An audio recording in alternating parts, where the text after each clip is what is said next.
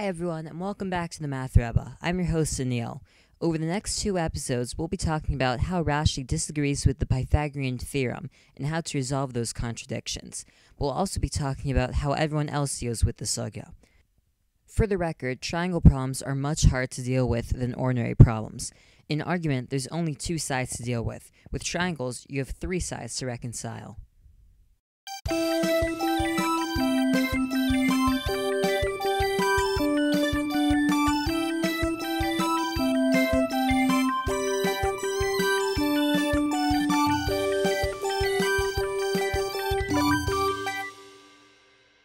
See that you have two vegetable patches planted as shown, where the tan one is one type of vegetable and the green is another. There is no issue of climb whatsoever if you plant them like this. No problem, right? Well, the fields are each 6 by 6. Each plant nourishes from the surrounding tefach and a half. Thus, there's 3 tefachim between the center seed and the surrounding seeds. There's 1 tefach in the gap between fields.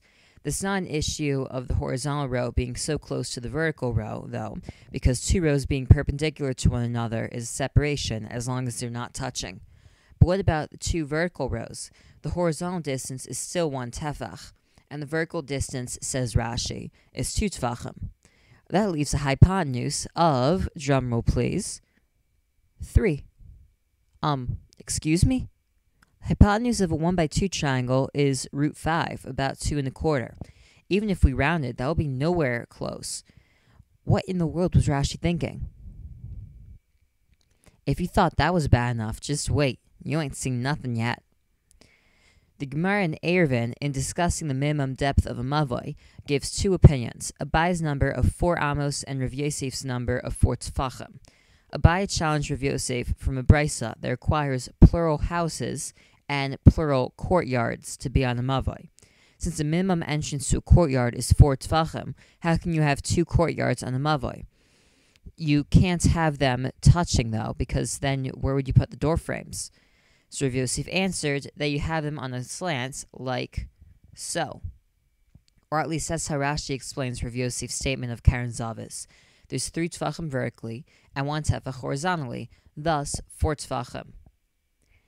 And he's still adding, not using the Pythagorean Theorem. Strike 3. There's a Gemara in Sukkah, which we'll talk about more later, that talks about the round Sukkah. Rav Yochanan holds it has to have 24 people in its circumference. In conclusion, he meant 24 people outside, 18 amos, and he was rounding up from 16.8. The Gemara follows up with the Dayanim de Caesari, the Caesarian judges, who say that a square inside a circle takes up half of it. The Gemara calls them out on it as it's quote-unquote obvious to all that this is false. We'll see just how true that is later on, but for now we're focusing on Rashi, who for some odd reason completely ignores this piece of the sugya. Now, lack of proof for is not a proof against, but it seems odd that Rashi wouldn't say anything. Does this mean that Rashi agrees with them? The Gemara in Eruvin asked a similar question regarding putting a round window in a wall to be able to pass between the 2 adjoining courtyards on Shabbos. Rav Yochanan requires not 24 people, but 24 tefachim around the circumference, the bottom 2 and a bit of which must be within 10 tefachim of the ground, such that a square inside would be within 10 tefachim of the ground. Rashi interprets this to mean the lower 2 tefachim of the circumference, but Tosfos point out that since a 24 tefach circumference contains 4 6 tefach segments when split by the square, there would have to be at least 6 tefachim of the circumference to include part of the square. Instead, they say it refers to 2 tefachim in height. If the square is centered on the 8 tefach diameter circle, then 2 tefachim will be outside the square on either end and 4 inside the square. Thus, 2 tefachim will put the square under 10. Just a minor point. Here's the main reason I'm bringing up this sugya. Since Rabbi Yochanan used tefachim this time, not people, he has less leeway to get that to mean 16.8. It's just too far off. The Gemara has no choice but to say that Rabbi Yochanan holds of the Dayanim de Caesari, and Rashi still ignores the sugya. Once is chance, twice is a pattern. Why is Rashi seemingly not bothered by this blatant mess of numbers that even the Gemara says is wrong? Now, you might ask, what is there for Rashi to say that the Gemara hasn't? Well, you could say what, for instance, Tosfos say, to try to find a way to defend the Dayanim. What specifically Tosfos say will be covered in the next video. If you didn't have enough with creative ways to be ma'ariv courtyards, try ladders. If the angle is right, putting ladders on either side of the 10 tefach wall will be enough to be ma'ariv the courtyards. But how tall do the ladders have to be? Shmuel says 14 tefachim, Rav Yosef says 13, Abai says 11, and Rav Huna says 7.